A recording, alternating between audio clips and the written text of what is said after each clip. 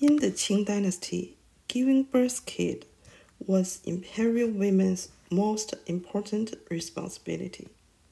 In Qing inner court rules, no regulation that the emperor must promote the imperial women after she gave birth a kid. But in practice, once giving birth a kid, the imperial woman at least could get the title 贵人, noble lady. Qing dynasty Harry system having 8 ranks happened in Yongzheng's time. Yongzheng had 29 imperial women. 6 imperial women gave birth 10 boys and 4 girls. Yongzheng inherited the throne at age 44. He was one of the busiest emperors in ancient China. Only imperial noble Qian gave birth a boy after Yongzheng became the emperor. Imperial concubine Qian Liu Shi came into the inner court through imperial household department selection. In 1729, she became choice lady. In beginning 1730, Liu Shi was promoted to first-class female attendant. 3 months later, she became noble lady. In June 1733, noble lady Qian gave birth Yongzheng's youngest son. In following day, she was promoted to imperial concubine. When Qianlong became the emperor, she became consort. Although there is only one sample, in my opinion, in Yongzheng's time, giving birth kid couldn't help the imperial women get promotion very much. Because when Yongzheng became the emperor, he immediately secretly promoted Qianlong to the crown prince. He wasn't eager to have a kid. Emperor Qianlong had about 50 imperial women. His 17 boys and 10 girls were born by 10 imperial women. In Qianlong's 17 high-rank imperial women, 7 of them didn't give birth any kid. When Empress Xiaoxian and step-empress gave birth kids, they already became the empress. The imperial noble consort Zhemin gave birth Qianlong's first son. She passed away before Qianlong became the emperor.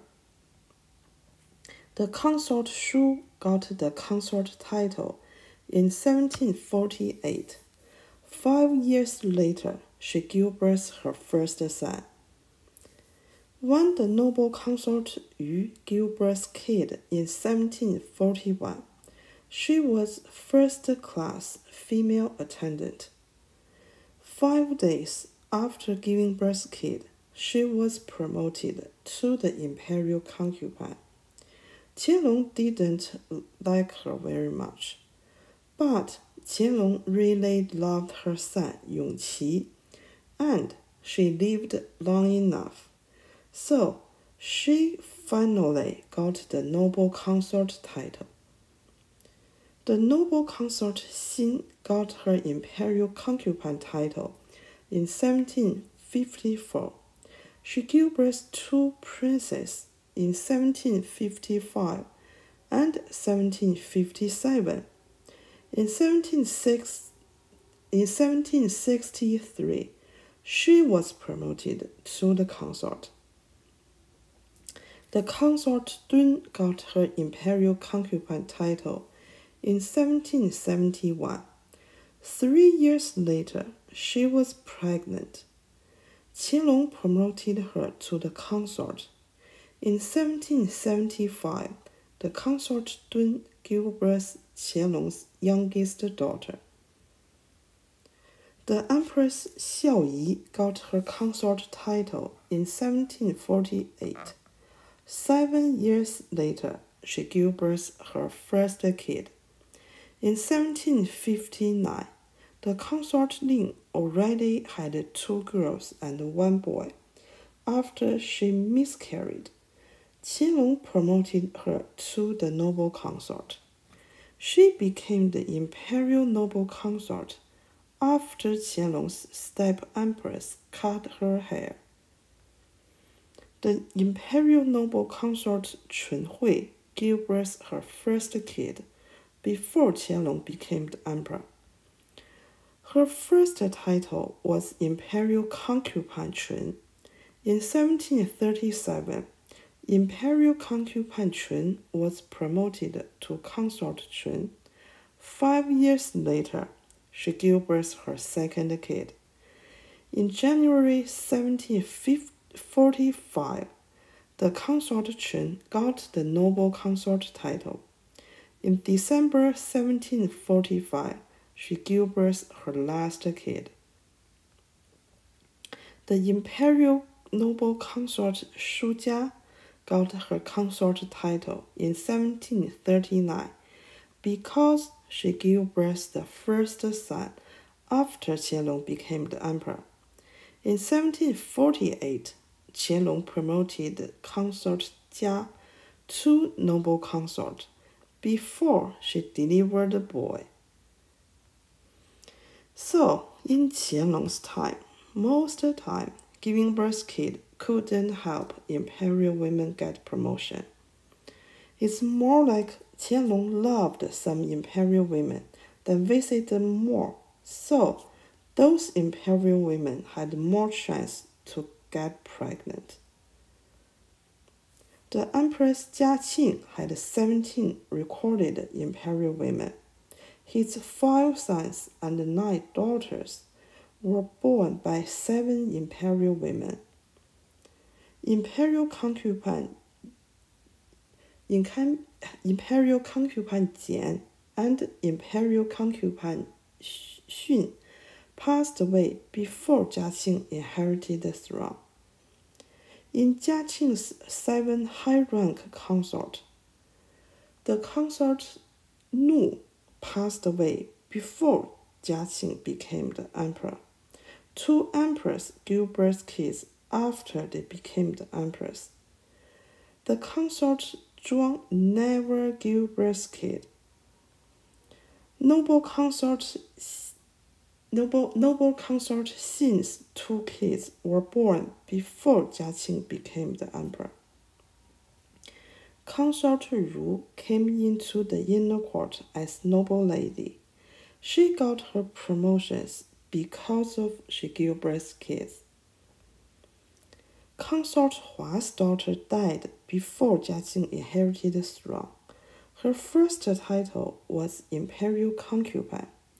Her promotion wasn't related to give birth kid. Dao Guang had 20 imperial women. His 9 sons and 10 daughters were born by 7 imperial women. In old Qing empress, Dao Guang treated the imperial women worst. Most of his imperial women were demoted and didn't restore their title. For example, noble lady Tong's highest rank was noble consort. In 1844, she was demoted to noble lady.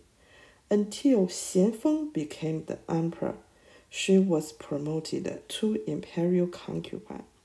I will tell you the stories of Dao Guang's imperial women in future. Xianfeng was the last emperor who had biological kids in ancient China.